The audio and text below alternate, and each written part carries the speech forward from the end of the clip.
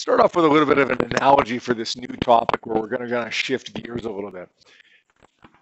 So you guys know that I'm a father. I have two kids, a 14-year-old and a 6-year-old. I'm also a teacher. I have two different but completely correct and completely valid realities. I am a teacher and I am a father. They are different roles.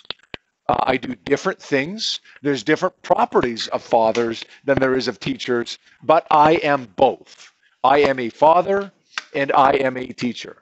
I have a dual reality, a dual aspect to me. Over the last couple of weeks, we've been talking exclusively about wave properties of light, wave properties of EMR. On the very first day, we talked about polarization. Remember the filtering out of light by these polarizing filters. That's a wave property, and it's exhibited by EMR, light, EMR.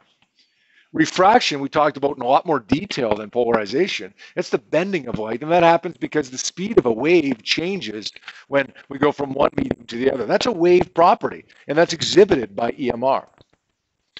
Over the last couple of days, we've been talking about diffraction and interference. Those are both wave properties, both exhibited by light, both exhibited by EMR. So all these wave properties exhibited by light are lending support to the wave theory of light, supporting the wave nature of light. Light is a wave. But today, we're going to shift gears a little bit and say that in addition to light being a wave, light's a particle. Light has particle aspects to it too. Just like I have father aspects to me and teacher aspects to me, two different realities with different properties. Light has a wave nature and a particle nature associated with it as well. Two different but valid realities. Now, the analogy falls apart at a certain point because in the analogy, you can visualize me as a father and a teacher at the same time. The reason you can visualize me as a father and a teacher at the same time is because you've seen me. You've seen me, right? I'm within your realm of experience. Although a light, EMR, has a wave nature and a particle nature, it's pretty difficult to visualize the wave nature and the particle nature of EMR at the same time because that's outside of our realm of experience. Unless you're literally a genius, you're not going to visualize very well something that is outside of your experience. But there is evidence to support clearly the wave nature of EMR, and as you're going to see over the next few days, there is also evidence to support the particle nature of EMR. We're not throwing away what we've already learned. We're just adding to it. We now say that it has a dual nature. We call it the wave-particle duality. Now, I'm going to define for you a particle of light. We call it, probably heard this term before, a photon. We loosely define a photon as a particle of light. The better definition for it, the real definition for it, is a quantum of energy, a little bundle of energy, a little packet of energy.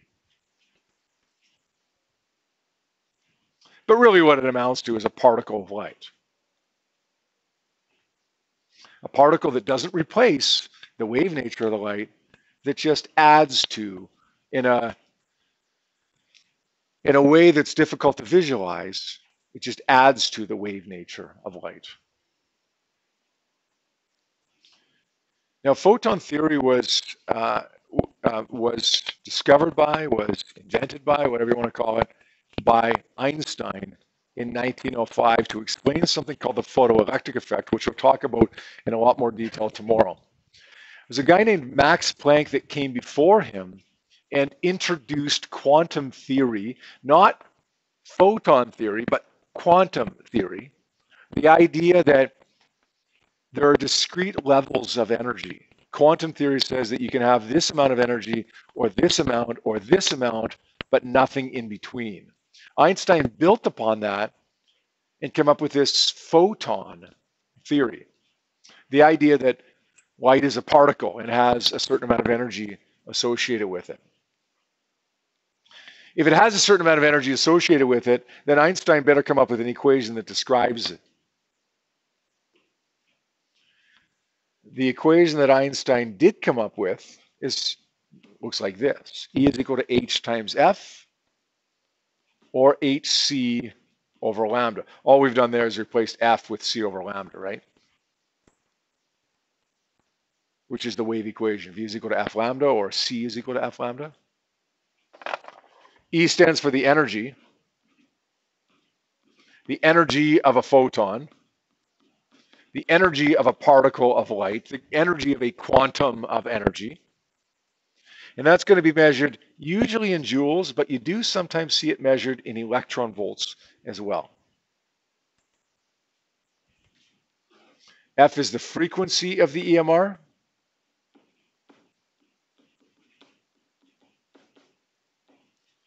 And that's going to be measured in hertz, named after Heinrich Hertz, who did that experiment, the spark gap apparatus, verified Maxwell's theory. C is the speed of light, of course, in a vacuum, which is 3.00 times 10 to the 8 meters per second. And lambda is the wavelength of the EMR.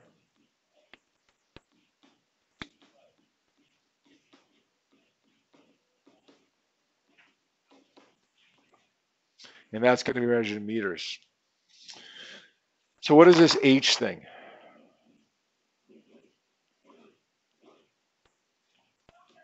H is a constant that we call Planck's constant.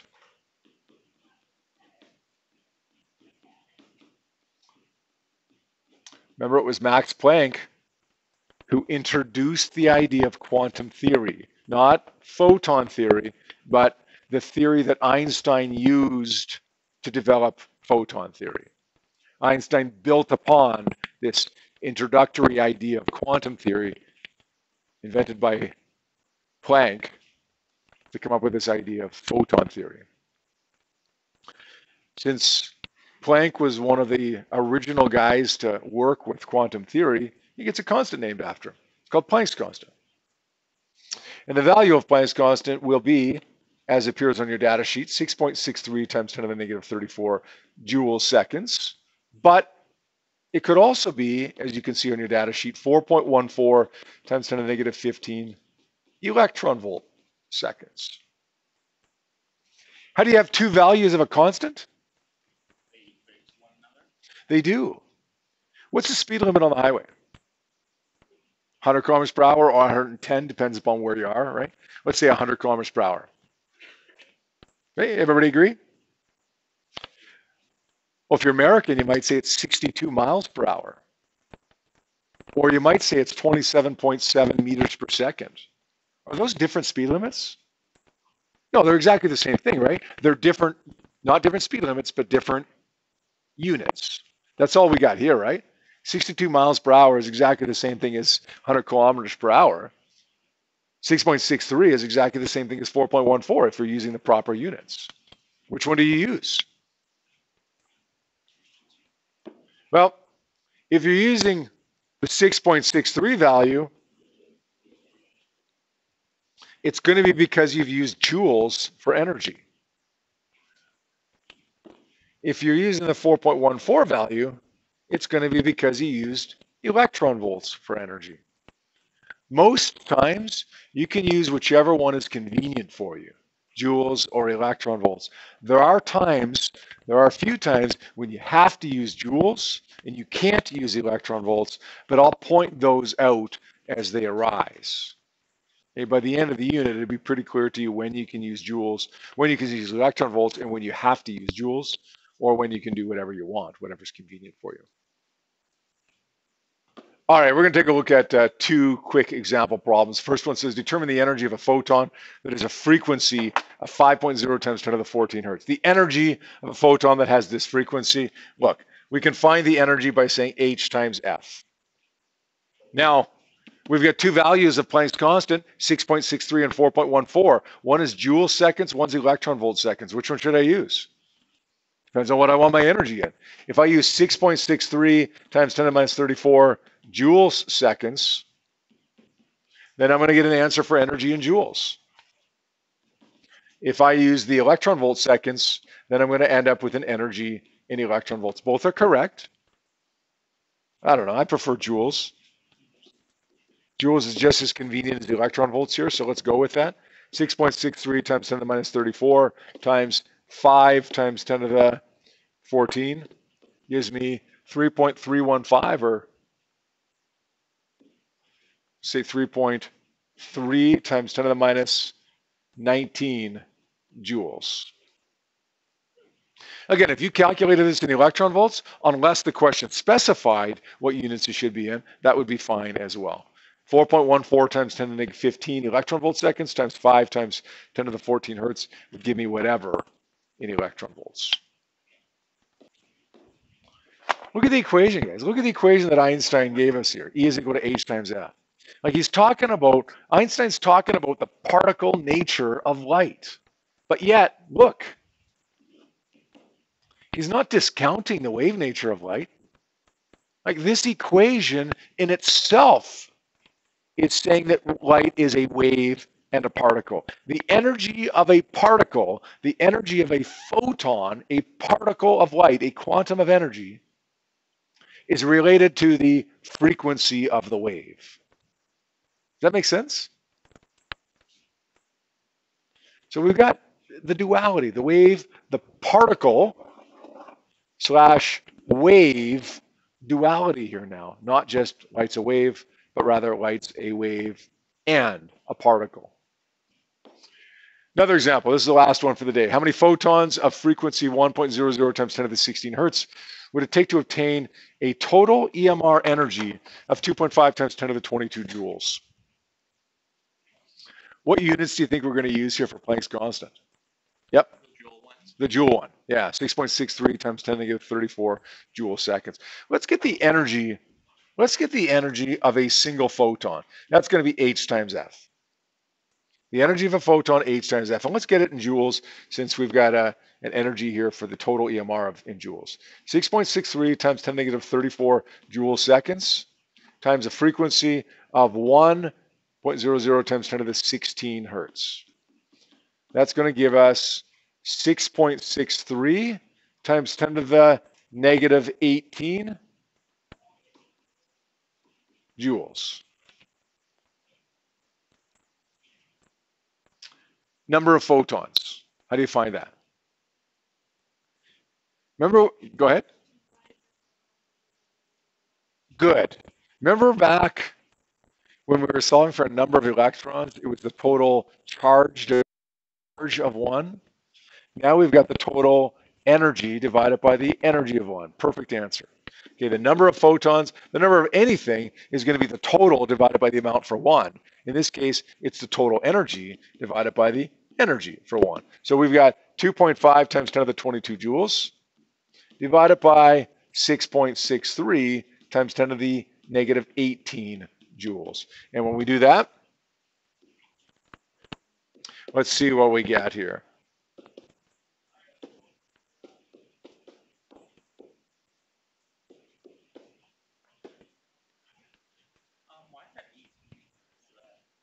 Sorry, 10 to the negative 18? How do I know? Sorry, let's just finish this off and then I'll go back to answer your question, okay? I get 3.77 times 10 to the 39. Is that right?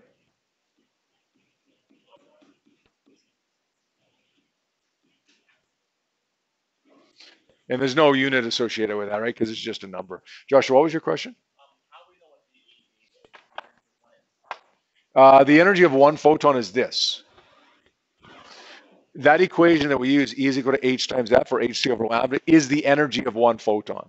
So maybe you want to put a little subscript in there. You don't have to, but you could. Okay, E1 is equal to h times f, the energy of one single photon, h times f, or hc over lambda. So I've got that as 6.63 times 10 to the negative 18. Now I'm going to take the total energy that I have and divide it by the energy of one photon. Does that make sense?